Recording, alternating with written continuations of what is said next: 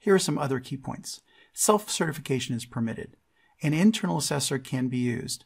It has to be an independent assessor, but there's no requirement for an external assessor, assuming you have an internal independent capability to do assessment. Only necessary technical mitigations are required.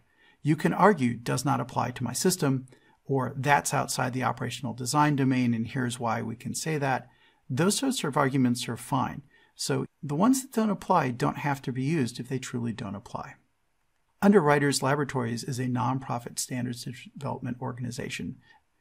The voting committee, the STP, Standards Technical Panel, has diverse representation, including various stakeholders from government, from academia, from industry, and consumer advocates, and they are the ones who actually voted on and approved the standard.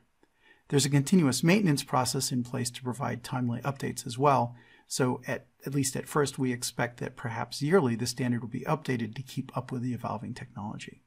Does 4600 conflict with ISO 26262 or ISO PAS 21448? Definitely not. There were STP members who were tasked with ensuring that, and those STP members were actually on the drafting committees for those other standards. What if you can't afford to buy a copy? Standards can be quite expensive, especially for people who are just trying to take a look and see what's in them.